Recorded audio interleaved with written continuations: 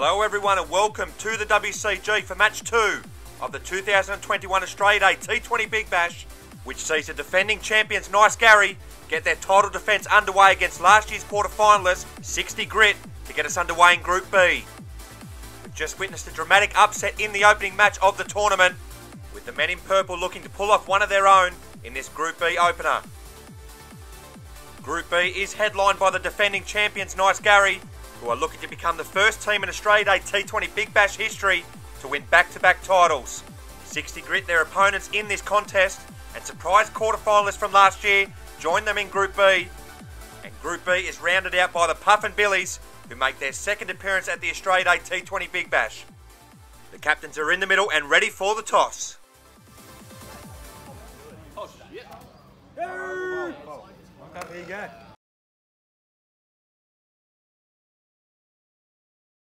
It's the defending champions Nice Gary who win the toss, and they elect to send 60 Grit into bat.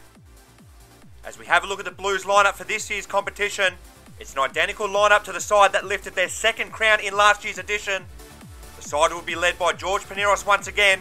He will be joined by Josh Bowling, who's come off a pretty handy series for Brendan's 11 with the ball, as he'll be looking to continue that form into this tournament. With Nice Gary's side rounded out by the hero from last year's tournament, Harry Dean, whose dream debut campaign powered the men in blue to their second Australia Day T20 Big Bash title. As we take a look at the men in purple side for this year's competition, they too have all three members who participated in last year's tournament. The side will be captained by Mark Pasterfield once again, who's coming off a pretty handy test series for match 11 with the ball. He'll be joined by his right-hand man Clinton Cowan, with the ever-exciting Chris Mendham rounding out the lineup for the men in purple. And just before we get underway, we'd like to thank our major partners for this year's tournament, Campbelltown Motor Auctions, who have jumped on board for this season, and our ever-reliable and long-standing partners, Harley Cranes Group. It's match 2 of the Australia Day T20 Big Bash, and the champions are in town. It's Chris Mendham who has been given the opening duties here for the men in purple, as he's been entrusted to get his side off to a great start here at the top of the order. Has had a lean trot of things in previous tournaments. Can today be his day? Match 2 ready to get underway for the 6th edition of the Australia Day T20 Big Bash. It's going to be Harry Dean who's going to bowl the first over of the innings. Here he's in now to Mendham. It's a full delivery. Oh, he's got a bottom edge. He's got a bottom edge through to the keeper. It's a nightmare start for the men in purple. The defending champions picking up where they left off from last year's edition.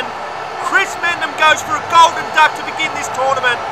And from a 60 Grit point of view, they could not have envisioned a worse start. 1 for none. 60 Grit, 1 for none after the first delivery. And that wicket now brings Clinton Cowan to the crease at number 2. To be fair, this is not a foreign situation here for Clinton. Can he get his side out of trouble once again? So it'll be Harry Dean who has his tail up to bowl to Clinton Cowan for his first delivery. Here he's in now, it's a full toss, and Cowan gets a thick inside edge onto the fence, and he's going to scamper through for a single.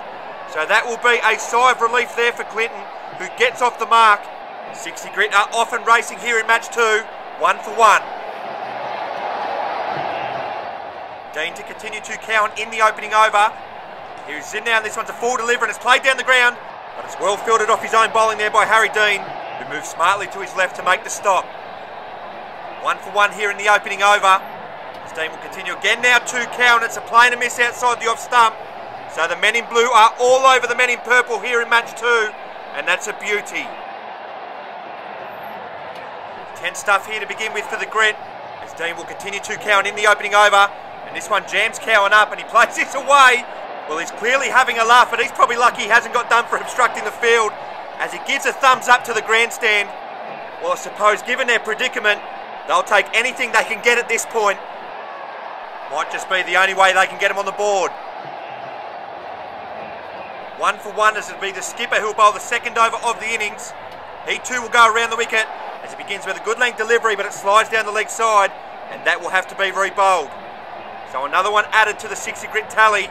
1 for 2 here into the second over. A wayward start here for the Nice Gary skipper with the ball, as he'll continue to Cowan around the wicket in the second over. Here he's in now, and this one's a better delivery, a full delivery outside the off stump, and it's another swing and a miss from the 60 Grit vice captain. So doing it tough to begin match 2 here are the men in purple, who have a far tougher draw to contend with than last year's edition. As Paneros will continue to count in the second over. This one's a full delivery and Cowan drives it down the ground for the first boundary of the contest. Well, that'll lift the 60 grit camp as Cowan moves to 5. Paneros to continue to Cowan in the second over. He's in now around the wicket, and that one's a better length delivery as Cowan gets an inside edge onto his leg, and it's fielded there by Harry Dean on the offside. 60 grit 1 for 6 into the second over. They'll want to start finding the boundary on a more regular occasion. As Paneros will continue again now to Cowan, and this one's a beautiful delivery outside the off stump, which has the beating of the 60 grit vice skipper all ends up. Yeah, that's a beauty. Paneros in for the final delivery of the over. As in now around the wicket, this one's a full delivery played towards bowling on the onside.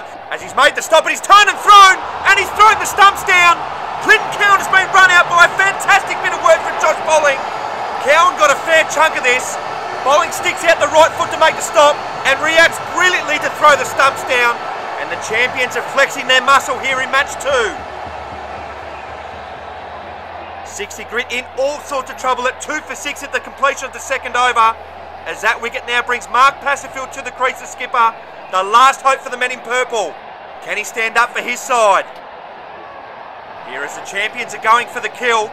It'll be Harry Dean to bowl the third over of the innings. He's in now to Passerfield, and it's a play and a miss to begin with for the 60 grit skipper. And this must have been a whisker away from ending the innings. Oh, how close can you get? Dean to continue to Passerfield in the third over. Here as he serves up a full toss, and Passerfield gets some bat on it and drops it on the onside and moves through for a single. So the big fella is off the mark for the tournament, as it's been met with plenty of ironic cheers from the grandstand. 60 grit move along to 2 for 7 here in the third over.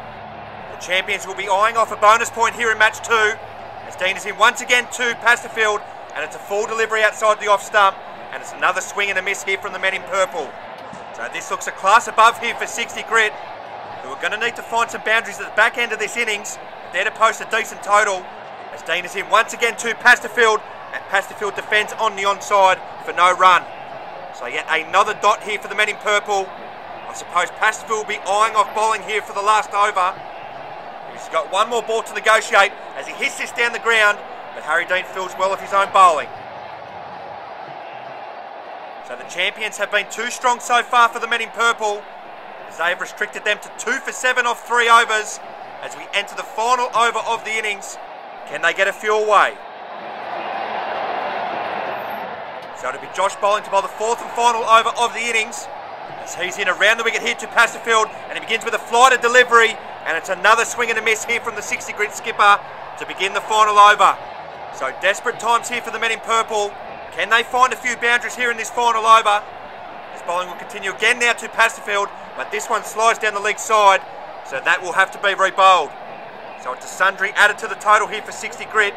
2 for 8 here in the final over. As Bowling will continue to Passerfield around the wicket. He's in now and he gives this one some fight again, and Passerfield gets under it and hits this out of the ground. So the men in purple have finally been put out of their misery as the skipper goes for 1, as the champions will be eyeing off a bonus point. So a dismal display with the bat yet again for the men in purple has seen them bowled out for 8 here in the final over. Clinton Cowan top scoring for the grit with 5. Harry Dean 1 for 2 off his 2 overs. As it's going to take something pretty special here from the men in purple to prevent Nice Gary from getting a bonus point, let alone winning the match. It's 9 to get for the defending champions. So it will be Harry Dean who will get this run chase underway for the men in blue. As mentioned prior, had a fantastic tournament last time out in his debut stint at the WCG. Can he guide his side home? 9 to get for the men in blue, as it will be Clinton Cowan to bowl the first over of the innings. As he's in now and he begins with a full delivery, but this one slides down the leg side, so it'll be a wide to begin with. So not the start the grit were looking with the ball. They need wickets and they need them fast. As Cowan will continue to Dean in the opening over of the contest. Hughes will continue around the wicket now to the left-hander. Hughes is in now and this one's a horrible delivery, which sprays way down the leg side. So it goes from bad to worse here for the men in purple. Nice Gary 2 without loss. We're still to have a legitimate delivery bowled yet. Dean to continue to count in the opening over of the run chase. He's in now and he serves up a full toss and Dean hammers it through the onside for the first boundary of the innings. So they're nearly there here are the defending champions. It's a gift served up from Cowan and it beats Mendham. Just 3 to get here for Nice Gary. As Cowan continues again now to Dean. And it's another wayward delivery, this time above waist height. So it'll be called a no ball. So the defending champions on the verge of a bonus point to get their title defence off to the perfect start.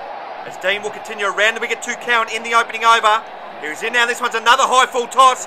And he just drops this on the leg side and will move through for a single. There is no ball called this time around. So scores are level here in match 2. The defending champions have made light work of a poor 60 grit, it must be said. So can Dean finish it off himself to remain not out once again in this tournament?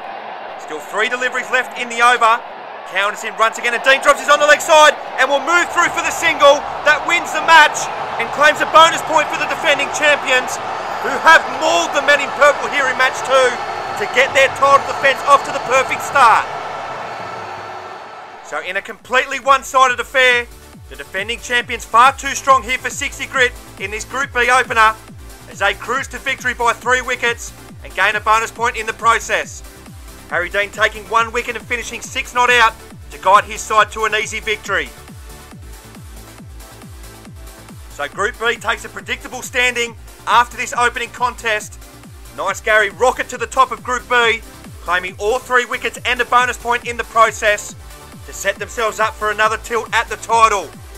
It's back to the drawing board for the men in purple, who now have a do-or-die clash against tournament dark horses Puff and Billies in their next contest. But they will need a far better performance than what they've just dished up here. So as we take a look at the next match of the tournament, it's a juicy encounter to get us underway in Group C. Last year's surprise semi-finalists, the Saggy Greens, take on tournament dark horses, the Nif Nuffs. With the WCG Babes also in this group, this one looks like a shootout for top spot.